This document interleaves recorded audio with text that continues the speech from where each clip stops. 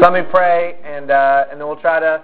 I had about 8 or 9 questions from this group, so I'm going to try to kind of go through those, and then obviously if there's questions about what I say about the questions, feel free to raise your hand, and then hopefully maybe we'll even have some time for some of y'all who have questions, and they get to write them down to ask questions as well. So, and I guess, and if y'all have things, I can push this around. If you're still not wanting to ask a question and it be anonymous, so I'll just pass this around. I can just keep passing it until it comes back up to me. And if y'all have an index card with a question, we can hopefully try to get to it. But like I said, we do have 8 questions, so 8 or 9 questions, so hopefully we'll get through them all. So let me pray and then we'll get started. Heavenly Father, I thank you for this great week. I pray that everyone in here had a great week. I know we're a little tired at the end of the week, and just pray that you'll kind of wake us up here for these next couple sessions as we continue to just kind of learn about you and reflect on who you are in your gospel. And I just pray that you'd be with all of us and that you'd give everyone in here a safe trip home tomorrow. Praise to your name, Jesus. Amen. And just so you know, like I'm not like trying to become like the Mr. Answer Man or anything, and so I'm going to kind of answer these questions. That doesn't mean I'm saying like, oh, I know it, I know all, or I'm the answer man. But I'm going to try to like kind of think biblically and critically about these questions, and definitely love for y'all. I mean, not saying y'all have to agree with me or anything. Love for y'all to go and take this back to your youth leaders and stuff like that, and continue to talk about and dialogue about these things. And so here, so the first question I got from y'all this hour was about church and finding a church, and then also kind of a few about do we need church, or how do we deal with a friend who just thinks it could be them and Jesus in the woods, or just them and Jesus. They don't really need the church. And so that's the first thing I wanted to talk about. And obviously, since when we talked about identity, purpose, and brokenness, one of my, I think, big themes throughout, obviously the first day was our identity in Christ, but the second day was our purpose, and I talked about work, rest, and relationships. And so obviously the relationship aspect of that is a big deal, and I would say that purpose is most clearly shown in the church. And then yesterday we talked about brokenness, and I tried to always talk about how show that we need a community that can come and heal brokenness, and we need people together to heal brokenness. And so that's kind of the talk. I think that in our kind of individualist society, we sometimes don't think we need the church, but we really do. We really do need it. We need other believers. We need Christian fellowship. And there's various reasons for that. Where's my pen? One is that I think, and this will come back to a lot of the questions that y'all asked me, but I guess in RUF, and I would say with RYM as well, and most of y'all youth pastors, they believe in that there's a primary means of grace, which basically means these are practices, these are habits that allow that are guaranteed to have the Holy Spirit being active in your life, and for y'all to be transformed in grace, and of course these are kind of the obvious things, and we get this in like Acts 2 and throughout Acts actually, and then elsewhere in Ephesians and other places, but sacraments and fellowship. And then sometimes you could put worship in there, but I would put worship with like biblical lyrics, put with fellowship singing. But these are kind of the 4 primary means of grace. And I would say that like when these things are together, that the Holy Spirit is active. And I would say if you're taking out this part, you're in really big trouble, because we need people, and we are created for people. And if you remember Genesis 2 that we read, said that it was not good for man to be alone. And that wasn't talking about just your relationship with Jesus, the vertical relationship, but the horizontal relationship matters as well. And I would, again say that we need people. And for y'all, finding a church is going to be hard. Often it is hard in college. I know for me, my freshman year, I didn't even have a car. so I just had to find people who were going to church, and so that meant a lot of work on my end. For somebody whose parents just made him go to church, to all of a sudden wake up one day and realize, one, I now could sleep in if I wanted to and not go to church, but then two, that I can't just, even if I slept late, I had to do the work of finding somebody to give me a ride, getting there on time so that they wouldn't have already left. And so it was actually a lot more effort than it had in the past for me to go to church. And if y'all know the college lifestyle and having people hanging out Saturday nights, that can be a very difficult thing to do. Of course, now there's also a lot of Sunday afternoon and evening services popping up as well, so that's sometimes helpful for people who struggle to get up. But so what I would say is, don't feel like you have to find a church immediately, but you need to, in other words, find the one church for you in whatever you're going to college. But you need to find a church, and you don't need to delay it and procrastinate it, because I do think that's really important. And then I also think it's, as I said earlier, vitally important that you find a Christian fellowship. If you don't, on your campus, I think that's really important. Or find a local church with with Christians that are your peers. They're in college too, because college is a really unique time, and I think it's really beneficial for you to be in a community of other college students. And so obviously that's why I promote RUF, but there's also a lot of other great campus ministries out there as well. And I would just say you need to go and get involved in that. But one of the big things is that we tend to want to stick with community until it fails, or until it gets awkward. And it used to be in the old days, there was one church in a town, and if it was a Baptist church, but you are a Methodist, Presbyterian, Catholic, you name it, you just sucked it up and went to that church, and wondered maybe one day your denomination would come through and plant a church in that town, and people were a lot less. But today we're kind of much more consumeristic about church, and kind of expect, we have this kind of, I think, poor expectation of churches are going to come and basically, entertain us and give us everything we need, and everybody's going to be perfect to us, and nobody's going to be awkward, and people aren't going to be, demand anything of us, and it's just going to be easy, and the preaching's going to be great, and the music's going to be great, and all these things. And that church just never exists. It doesn't exist. The perfect church doesn't exist. I have a couple quotes from Kevin Twitt, who's a campus minister at Belmont. If you know a lot of the songs we sang, Indelible Grace, he's produced a lot of Indelible Grace music and things like that. And he says this, he says, community is not a commodity dispensed by the church. It is something we experience to the extent that we intentionally involve ourselves in each other's lives. In other words, while I really want, and every year in RUF at UT Chattanooga, we have a leadership retreat, and we try to get our students to reach out as best they can to students. But at the end of the day, we're not going to we're not going to put a gun to somebody's head and make them come to RUF. And we're not going to force, and at least I'm not. I know other ministries put pressure on, but RUF's very much you can come to us as much as you want. We really want you to come to everything, but we're not going to force you to. And so it is very much, y'all have to be intentional. You have to actually show up to things. I think you will be invited to stuff, but you can't kind of expect to have your hand held throughout college. I don't think y'all want that. That's why y'all are going to college. But we just have to realize that we have to intentionally involve ourselves in other people's lives. For most of y'all, if you look at most of your friendships, they've just kind of happened. They've just kind of happened, they're just happen to be, your parents' friends have kids, you hung out with them all the time. You went to high school with these people, you spend day in, day out with them, and you eventually find certain people that you like hanging out with more than others. And one of the hard parts about going to college is you do have a lot of people that you come in that are friends, but oftentimes you're in this new place, and there's all these people that don't know you, and you have to actually put yourself out there and pursue people, or decide to go out with people, to eat out with people you don't really know that well. And it can be kind of weird because a lot of y'all have never done that before. And so you kind of have to intentionally do it. And as far as, if y'all have your Bibles, if you turn with me to Ephesians 2, as far as kind of the sense of, I don't really need the church, it can just be God and me, me and Jesus.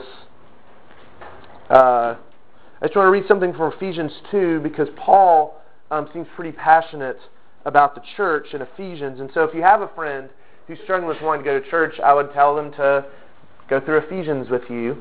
But specifically Ephesians 2, starting in verse 11, and he's talking here to Gentiles, to basic people who are outsiders who become Christians in the church in Ephesus. And he says, "Therefore remember that at one time you Gentiles in flesh," look at that voice cracking, called the, still going through puberty apparently, called the uncircumcision by what is called the circumcision. In other words, you were called outsiders by the Jewish people. Remember that you were at that time separated from Christ, alienated from the commonwealth of Israel, and strangers to the covenants of promise, strangers to all these things, having no hope and without God in the world. But now in Christ Jesus, you who were once far off have been brought near by the blood of Christ. For He Himself is our peace, who has made us both one and has broken down in His flesh the dividing wall of hostility. Okay, and He's not talking about between us and God there. He's talking about between Gentiles and Jewish people, between each other. By abolishing the law of commandments and ordinances, that He might create in Himself one new man in place of the two. So making peace. In other words, a bunch of people unifying a bunch of people together. That's one of the reasons why Christ died on the cross and was raised. And He might reconcile us to God in one body through the cross, thereby killing the hostility. And He came and preached peace to you who are far off and peace to those who are near. For through Him we both have access in one Spirit to the Father. So then you are no longer strangers and aliens, but you are fellow citizens with the saints and members of the household of God, built on the foundation of the apostles and prophets, Christ Jesus Himself being the cornerstone, in whom the whole structure being joined together grows into a holy temple in the Lord. In Him you also are being built together into a dwelling place for God by the Spirit. Okay?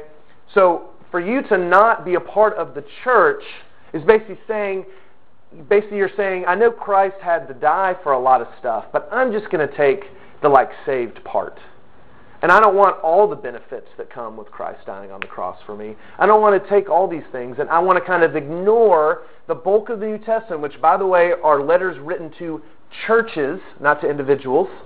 And how, if I'm not part of a church, am I going to really show fruit of the Spirit? Am I going to really bear other people's burdens? And so we need to be part of a community and part of a fellowship. We need other people. And this kind of gets at a little bit to the next question that y'all had, which was some people, when I drew the iceberg chart yesterday about how we have all this unknown sin that hasn't even been revealed to us yet. And so a couple of y'all asked, how do we know about this unknown sin? And again, one of the main reasons, the answers to that would be in fellowship with people.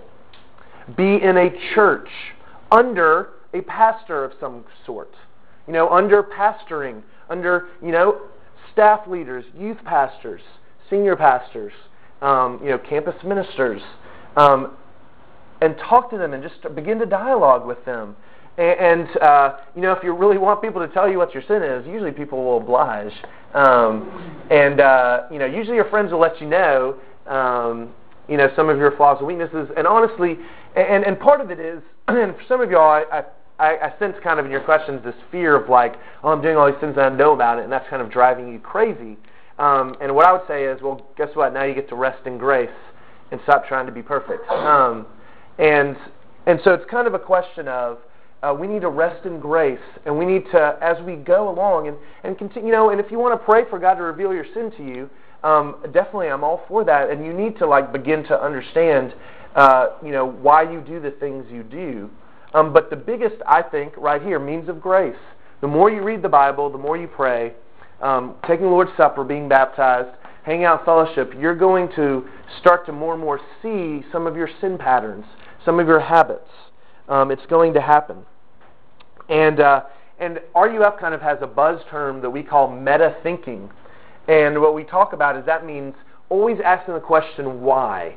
Why we do the things we do. And a lot of it, with the first time we met and I talked about identity in Christ, I gave you all a bunch of questions course, y'all didn't get the sheets till Wednesday, but I put a bunch of questions on what do you put your identity in? And I think when you start to think about those kind of questions, why you do what you do, what you're putting your identity in, you're going to begin to see a lot of your sin patterns and your motivations that you might not have seen. Because sometimes you can do the right things, but for the wrong reasons. And that's kind of what I would say.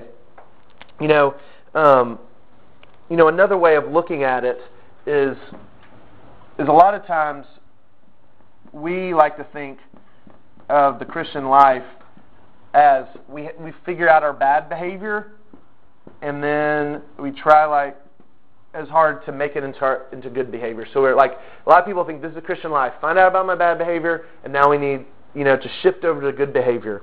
But the problem is when we do that, we tend to leave Christ out of the equation, and then we also tend to just dwell on external, obvious sins. And so really, what I like to look at is, and we don't have time there, but if you wanted to turn to Galatians 4 and 5, you could see what they talk about, which is the fruit of the flesh, which people don't actually talk about a lot, and then the fruit of the Spirit. So you have the fruit of the flesh and the fruit of the Spirit. And it's not about going from here to here. It's about when you're starting to see simple patterns, you start to ask the question, why? What am I actually worshiping? What am I actually putting my identity in?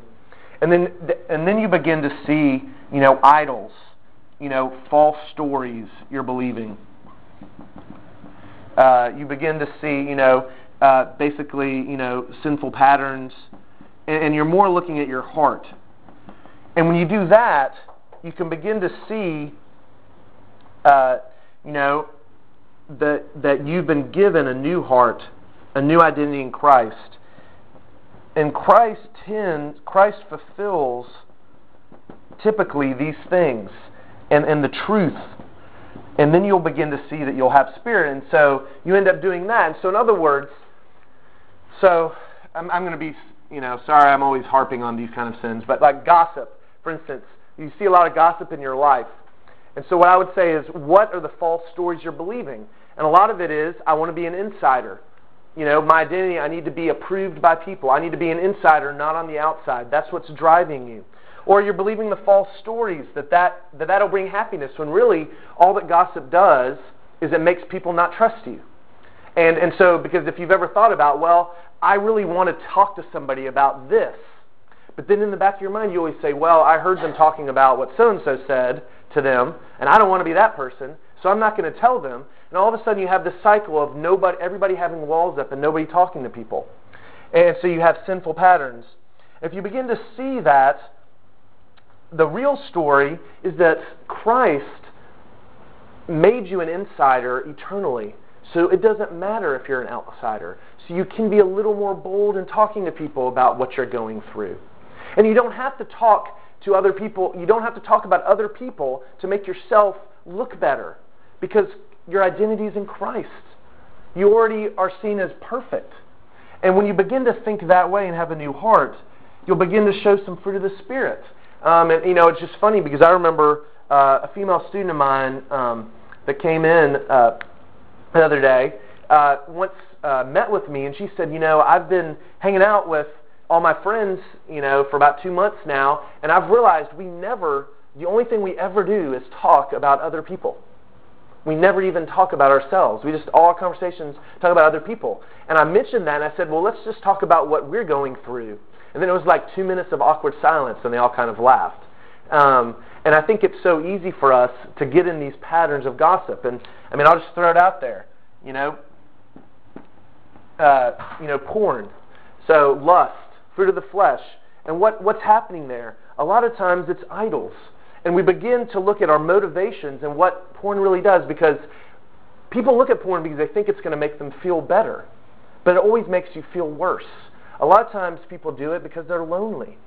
But it only leads to more loneliness, because you're interacting with an unreal, two-dimensional person, as opposed to actually interacting, with real people and real humans that can actually give you fellowship. And when you begin to see the false story of pornography and how it objectifies men and women, you'll begin to see that Christ fulfills that need of loneliness, that Christ can bring you intimacy that pornography never will.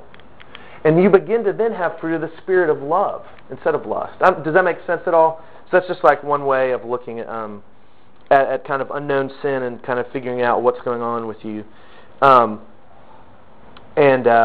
like I said, if you are living in the midst of a Christian community, you're going to see more and more of your sin. That's going to happen. If you're under good preaching, if you're with your friends and you're beginning to tear down walls and be honest and real with each other, you're going to see that stuff. And that just shows you need pastors. And I'll say this, and I can't say that pastors or youth pastors or campus ministers are going to be perfect. But I want to say this, is that your youth pastor, he or she knows, they believe in the gospel. And so they know that you're a sinner. And they know that we all have things that are hidden. And they are youth pastors because they want to love on y'all and they want to show grace. If you can't talk to them, I don't know who you can talk to. And so I really encourage y'all, some of y'all might be about to go into college. I encourage y'all to talk to interns and campus ministers and staff people. But you can talk to youth pastors. I think we have a fear. It's always funny. Every year, freshmen come to me and they want to kind of show their Christian resume to me. And I'm always like, I don't care about all that stuff. The only thing I know about you is you're a sinner. And so I don't mind if you tell me your junk in your life, because I expect that. And I'm here for you because the rest of the world works on merit. Only the Christian community works on grace. And so I just want to, push on y'all to go talk to people about the stuff you're going through. Be honest with your youth leaders about everything you're going through. They're the best people I think you can possibly talk to. Okay, so let's move quickly to the next question. Just kind of a question about witnessing in class. It's being a witness in class. And I just would say, going back to our purposes of work, rest, and relationships, I think the best way you can witness is just by being a good student and a good classmate. Not being the annoying person in the group project that nobody can ever get a hold of and shows up late to all your meetings. Not being the person that skips half your classes that their professor's frustrated with, that's always calling, asking for extensions all the time because you procrastinated things. But participate in class. And there's some days, I wouldn't always say that it's a good thing for, because you end up having a lot of people get up and be like, I'm a Christian, and I'm going to make, in my project, this class to defend whatever this professor's saying, and you can kind of be seen as a little obnoxious then. But there are times when you have to be honest about where you're coming from and who you are. And so when I took a medieval philosophy class, all we were talking about, because medieval philosophy is all based kind of coming from Christianity. And so it became very apparent that I was a Christian in my class and that other people weren't. And, and that was fine. But then other classes, you just, are answering questions and being part of the discussion. You don't always have to have, say, well, I'm a Christian and I believe this. You don't always have to do that. But I would say, and I would also say, think of classes as you have an entire semester. And so you have a large body of work with which to witness. You don't have to jump out at people all the time. And for some of you all go to classes, you are going to find professors who are anti-Christian and who are going to attack Christianity. And I think the best thing y'all can do is be good listeners and feel free to debate the professor. But also, and honestly, be also know that he or she will probably win because they've been doing that for 30 years, and you're a freshman or sophomore in college, and that's okay. And then find your campus minister, find your friends, talk about stuff. But it's okay to enter into those debates, and it's okay to be challenged on your faith. I think being challenged on your faith actually strengthens your faith. So I think all those things are fine. I don't know if I answered that well, but. And then I had another question about listening to a friend or being a witness to a friend, giving advice, and it's kind of what I talked about yesterday. And I just wanted to say that I'm not saying don't ever give friends advice or don't ever help find a solution to people. I'm just saying that what I've found is that most people, somebody's going through something, and you stay away from going to them because you think to yourself, I don't really have an answer for that. Like, I don't really know what to say to that person. And I've found that just going and being with them and listening is huge. That most of the time people don't necessarily want to be fixed immediately. They just want people to be with them. You know, I found that as a pastor, you know, one of the most frightening things for me as a pastor was having to do funerals and visit people in hospitals and do things like that. And that was one of the things I always was wrestled with, is like, I don't have anything to give them. I can't help this family. They've lost somebody, or they're deathly ill. I have nothing to do. And what I found more over and over and over again is they just want somebody to sit and talk with them. They didn't want answers. You know, they just wanted somebody to sit and be with them, to either celebrate a lost life or just to hang out with them while they're feeling bad. And so that's all I was kind of saying, is like, we need to be quick to listen, quick to be with people. But then, yeah, for sure offer advice, especially out of your own experiences. Just don't always be like quick to do that. But definitely do that if it's at all possible. Okay, here's a question on marrying in college. By the way, if you have questions about what I'm saying, you can feel free to raise your hands. Sorry. Marrying in college. I'm all for marrying in college. I'm also all for not marrying in college. And what I would say to that is that here's what the Bible says about marriage. It's a covenant, which means it's an official commitment, which means once you make a commitment in marriage, you've committed, and then all of a sudden your feelings and things like that are less important. So in other words, you've made what is subjective, you know, love, romance, and you've made it objective. In other words, I'm now committing to this person in sickness and in health, and in being annoying and not being annoying, and all those other things. And it's a covenant. But what the Bible says about marriage is, it says you need to marry, if you're a believer, you need to marry a believer. You need to be yoked with a believer.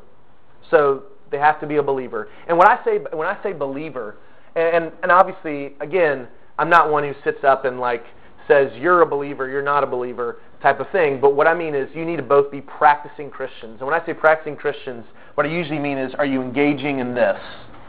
You know, are you somebody who is part of a Christian fellowship, is part of, you know, reads the Bible or has the Bible taught to them, prays? Are you a practicing Christian? The practicing Christians need to marry other practicing Christians. The other one, so this is when people come and ask me if I'll marry them. I say, you both have to be practicing Christians. Secondly, you have to like each other. You'd be amazed how many people don't really actually like each other when you sit them down. Why are you getting married? Y'all hate each other. And then thirdly, you want to have sex with each other. And so some of y'all are laughing. What do you mean people want to get married and they don't like each other and they don't want to have sex with each other? You would be amazed how many people do not qualify for all three of those things. So that, in other words, there are a lot of times sometimes because of some past things or other things that, like, you know, that people really, they enjoy the person as a friend, but they don't really want to have sex with them at all. So they don't think of them in that way. Or they don't really like each other, you know, or they're not believers. But those are the three qualities that I see, you know, in stuff like Ephesians 5, 1 Corinthians 7, other places. And so those are the requirements. But what the Bible doesn't say is you have to have a good job. You have to be out of college. It doesn't say you have to be established. It doesn't say that you have to have played the field or dated other people first. The Bible doesn't say that. No, your parents say that, but that's not in the Bible. And that doesn't say that some of the things they're saying aren't unwise.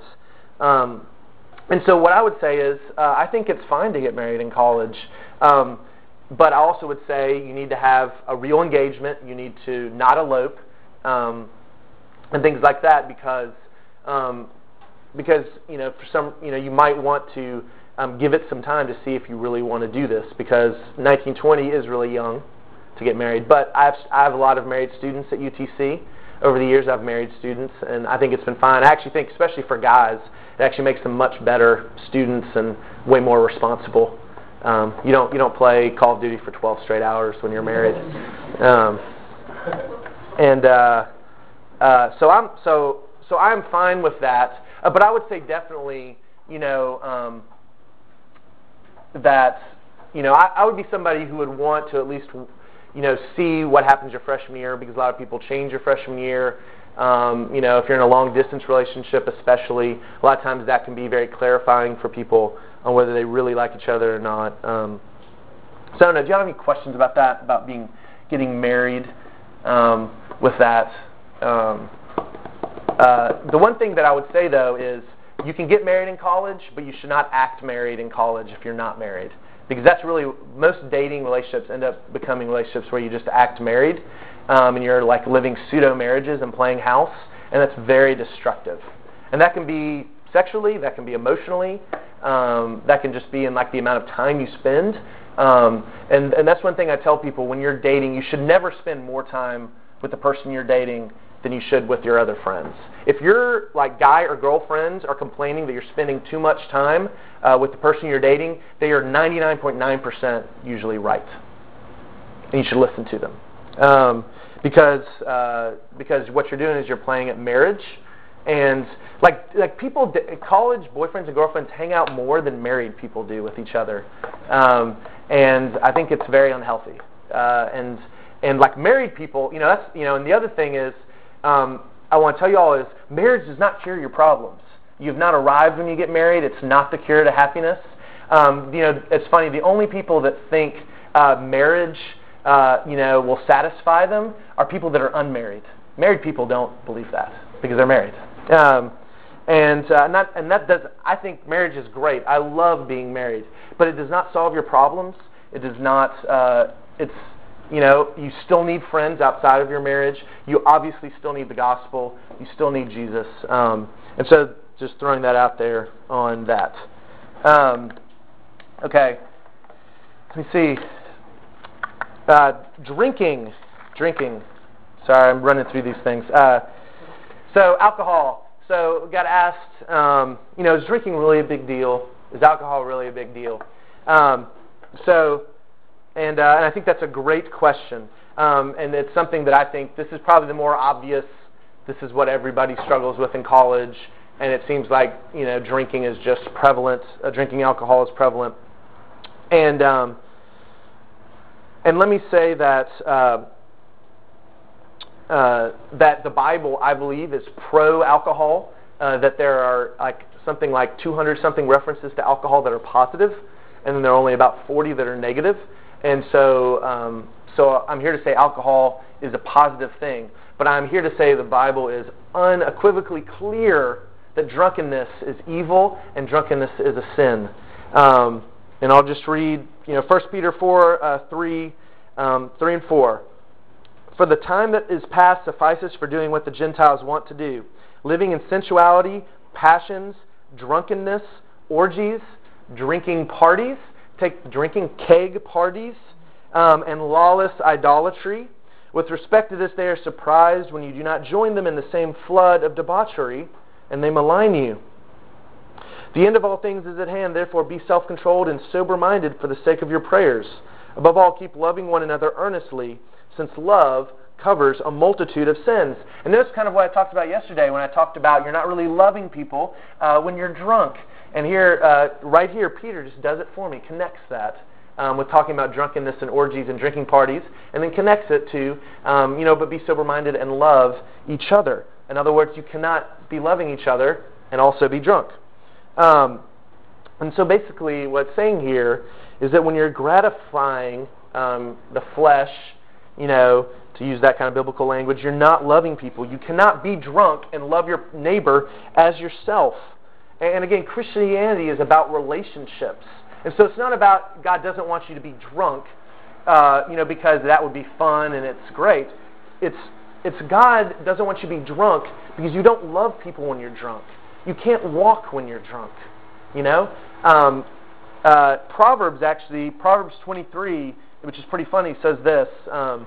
Proverbs says, be not among drunkards or among gluttonous eaters of meat. Oh, by the way, gluttony is just as big of a deal as drunkenness, by the way. So I'm not trying to make, but the question is about alcohol, so I'm talking about it.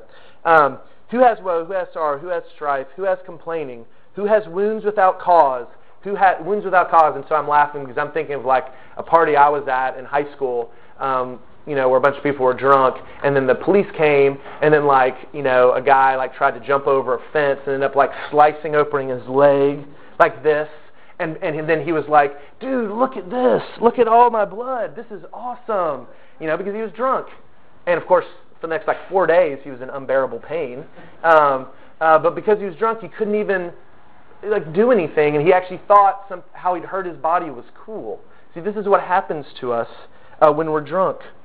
It says, who has redness of eyes? Those who tarry long over wine, those who go to try mixed wine, do not look at wine when it is red, when it sparkles in the cup and goes down smoothly. In the end, it bites like a serpent and stings like an adder. See hangover. Your eyes will see strange things, and your heart utter perverse things. You will be like one who lies down in the midst of the sea, like one who lies on the top of a mast. In other words, you'll feel seasick. Again, being drunk, hungover, dizzy, and so in a sense, drunkenness, you're escaping from reality. And one of the things that Christianity is all about because of creation is it calls us not to escape from reality. It calls us to enjoy the creation, to enjoy here.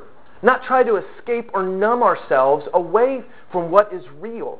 And that's what drunkenness does. And so we're supposed to, the Bible calls us, when we're 21, I'm going to talk about it in a second, that we can feast and celebrate with alcohol things on earth, like weddings, feasts, end of a school year, whatever. Feasts and celebrations are what for alcohol are for, but not to get drunk, to do it in moderation.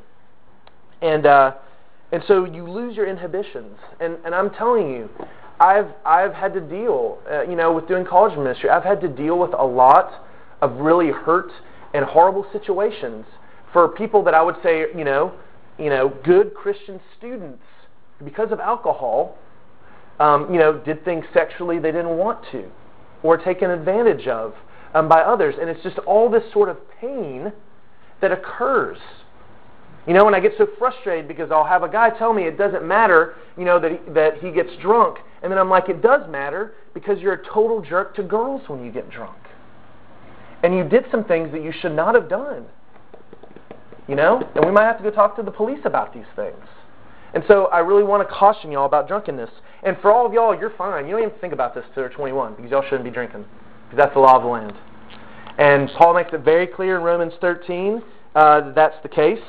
I don't have time to read it, but y'all go to Romans 13, 1 through 4. So God, in His infinite providence and wisdom, even though you might be mad at Him about it, puts you in a country where the drinking age is 21. And that means you're not to drink until you're 21 because we're called to follow the law of the land. And I've seen that if we don't do this, we begin to not trust authority. And when we don't trust the authority of the land, we will end up not trusting the authority of God, which is the Bible.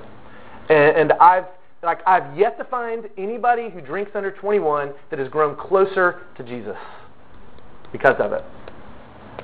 I've been doing ministry for 15, 16 years. I just haven't seen it. And so we're called to follow, to be under the law of the land. And I don't care if it's a stupid law. A lot of my friends think it's a stupid law. The drinking age should be 18. But you know what? Until you turn 18, you can't vote about it. And I don't think it's going to change the next 3 or 4 years. So y'all just need to deal with it. Is what I would say. And honestly, I think it's a great place to learn how to interact with people without drinking. Because one of the things I've found about people who drink under 21 is then they have struggled to have any kind of social conversations with people at parties or places unless they have alcohol in their system. They're so used to using it to kind of calm their awkwardness and calm their nerves down. And so it's a great chance to be able to get mature and actually be able to talk to people and hang out with people without the need for doing alcohol or drugs to make it better. So just saying that. And by the way, and if you do drink, and if you do drink when you're under 21, don't go and have a party when you turn 21. It's like the most annoying hypocritical thing for me in the world. It's like, I've drank every weekend for my whole college career, but now I'm going to have a big blowout when I turn 21. Nothing has changed. Why are we throwing a big party when you're 21? You've already been drinking your whole college career. It's like a total hypocritical move. But I just would impassion y'all, seriously, it's just not drinking for 2 or 3 years of your life. It's not a big deal. And I also think the people who waited, they have a much more mature understanding of how to deal with alcohol when they turn 21. I've really seen that. I know most of y'all probably in here have messed up, and so that's fine, and God's grace covers all that. But I'm just saying it's not good. The lie you tell yourself is I'm not hurting anybody, and it's not a big deal. And what I'm telling you is you're doing something that is a community killer and not loving to your neighbor. And that is the truth. So that's what I should say about alcohol. Okay, sorry, we're running out of time here. I do want to talk about homosexuality. If any of y'all, I did a big seminar about homosexuality this last year at UTC. This is my email address, jcraft@ryf.org. If you send me your email, I'll try to send you that handout. If this is like a topic you're very, very interested in. And I just want to say a couple things about homosexuality because I think it kind of is a big issue of our day. One I want to say is if you have same-sex attraction in here, I just want to apologize to you because the church has done a terrible job of dealing with you. And I want to apologize to you for having to sit around youth groups that use terms like "that's so gay" and things like that. And I apologize for you on that, and I hope that we stop doing those sorts of things to people. But I just want to say a couple things about the homosexuality, and that's here's my eraser. That we need to start, I think, having better categories than just somebody's homosexual and somebody's not. And in the categories, I would say, are same-sex attraction. I know my handwriting's illegible, so sorry about that. Sexual orientation. And then sexual identity. And if you all were here Tuesday, you would know that I have a very, very, very big problem with that right there. Because our identity is not supposed to be in who we're attracted to or who we have sex with. Our identity is supposed to be in Christ. And I think that we shouldn't use the term a homosexual. I think we should begin to think people, are they attracted to the same sex? Because some people are attracted to the same sex but also attracted to the opposite sex, but they have some of this in their lives. Some people are sexual orientation, so like I have a couple of people in our ministry right now in RUF, never been attracted to the opposite sex ever in their lives, always been attracted to the same sex, and I would say that their sexual orientation is towards the same sex. So it's not just that they're attracted, but that they're basically their entire kind of orientation with how they think romantically is about the same sex. But then thirdly, I think that people can make it into their identity, and it's all what they're about. And I would say, I would struggle with this. If you're a Christian, you cannot make your entire identity into your sexuality. And one of the reasons I want to do this is because the Bible does not condemn this. The Bible does not condemn that. The Bible condemns homosexual practices. If you look at all the verses in the New Testament and Leviticus and Romans, that what we have over and over and over again is homosexual practices being condemned. So what that means is that a homosexual, people who are sexually oriented to the same sex are called to chastity, just like people who are sexually oriented towards the opposite sex are called to chastity, except in marriage. Unfortunately, the Bible will only let a man and a woman marry, and that goes back to Genesis 1 and 2, and what marriage is supposed to be, and I don't have time to get into all of that. So what I would say is people who are struggling with homosexuality are in the same exact spot at the other people in the world who are struggling with heterosexuality. Y'all all in here, I don't know how many of y'all are, I don't think any of y'all high school students are married. Y'all are all called by the Bible to be chaste, to be practicing chastity, to not be sexual with other people. So there really is no difference between you and people who are struggling with homosexuality. And there's no difference if you're struggling with homosexuality. There's no difference between you and people who are struggling with heterosexuality. The hard thing for those who are sexually oriented to the same sex is that you do not have an outlet for that, because the Bible does not support marriage that's not between a man and a woman. And I don't have time, obviously, to get into all the Bible verses to prove that. But I'll just say this: Wesley Hill. If you want to know more about this, a guy named Wesley Hill, who is a Christian pastor who is oriented to the same sex in his attractions, wrote a book called Washed and Waiting, which I think is an excellent book. And in it, he gives a very honest, thorough, basically discussion of why he's decided to continue to follow the traditional Christian understanding and just stay and not marry and practice chastity his whole life. And one of the main reasons he gives is it worked for Jesus, it worked for Paul. Those guys never got married. Jesus didn't get married. He's the Son of God, and he's what we're all supposed to long to achieve. Jesus didn't get married. Did I say again that marriage does not solve all your problems or make you somehow better? Yes, I did. Jesus never got married. Paul never got married. A lot of the disciples were not married. You don't need to be married.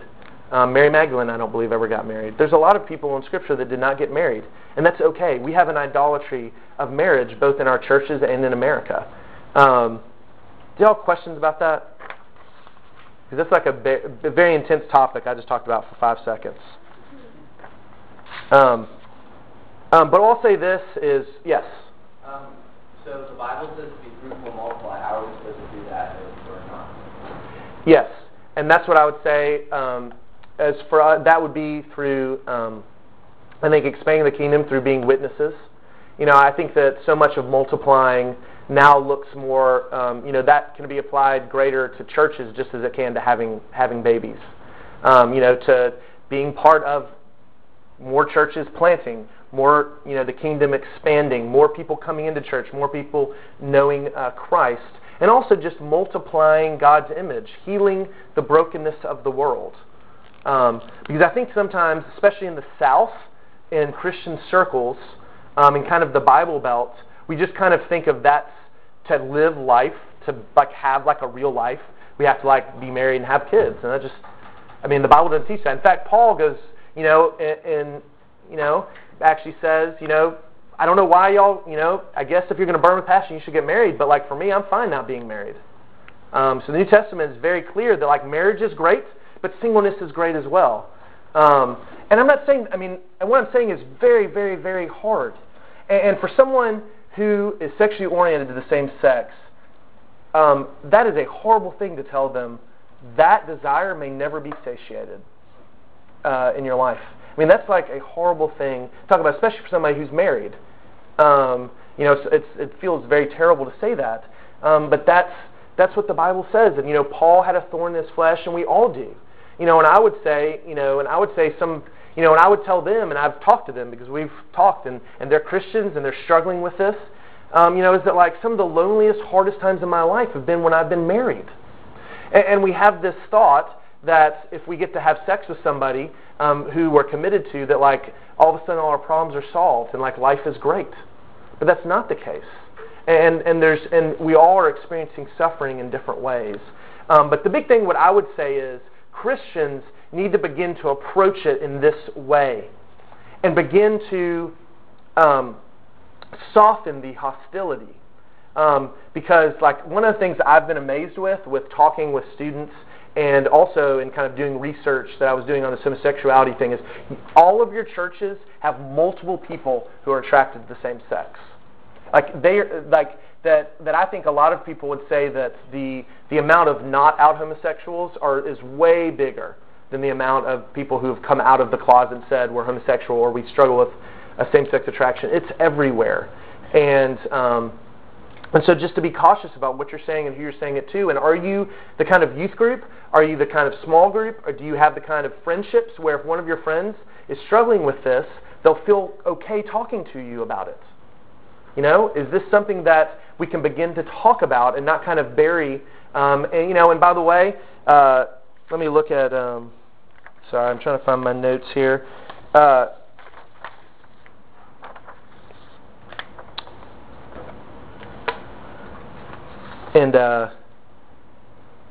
Here's like 1 Corinthians 6:9. Do you not know that the unrighteous will not inherit the kingdom of God? Do not be deceived. Neither the sexually immoral, nor idolaters, nor adulterers, nor men who practice homosexuality, nor thieves, nor the greedy, nor drunkards, nor revilers, nor swindlers, in other words, people who try to manipulate people, con people, will inherit the kingdom of God. And if you look at that list, one of the things that I found very frustrating is churches don't really talk about greed that much compared to homosexuality. Honestly, and it's funny, it's kind of like, and here's what I found is that like, in like small groups, it's like, people go around and like, there'll be like 5 guys struggling with pornography and masturbation, and everybody will be, that's right, I said that word, and everybody will be like, oh man, that's fine, you know, we all struggle with that. But if one person says they struggle with homosexuality, it is like, everybody freaks out. Well, that's not biblical. That's not biblical.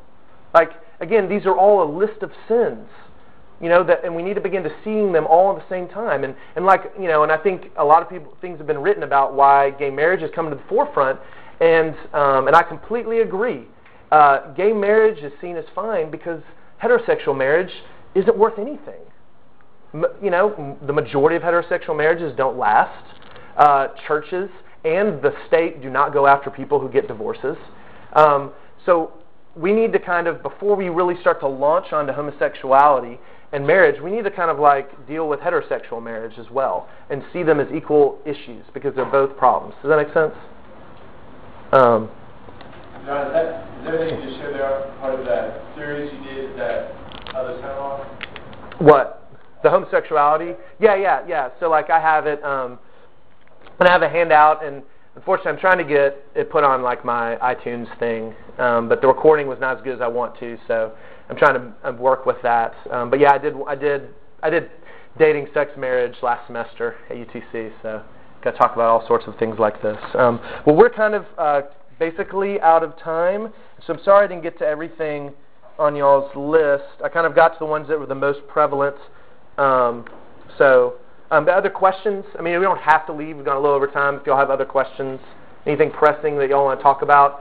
But I just would say we do need to, we just need to be open that like homosexuality, you know, is here to stay. But I really think looking at these categories is helpful because people, I think more and more people are, born being attracted to the same sex. And it is going to be a very, very difficult life for them as they struggle to not act out on it, just like it's hard for all of y'all to not act out on your attractions until you're married. And this is what we're all called to do, and we need to have them be able to dialogue with us as well and not keep them out of Christian fellowship and talking through it. Because what I found is there are way more Christians who are struggling with this than there are Christians who have just, or people who have just said, I'm going to be homosexual. That there are a lot of Christians who are really struggling with this, really trying to figure out what the Bible says about them. And so we need to love them and be open to dialoguing with them. So anyway, thanks all.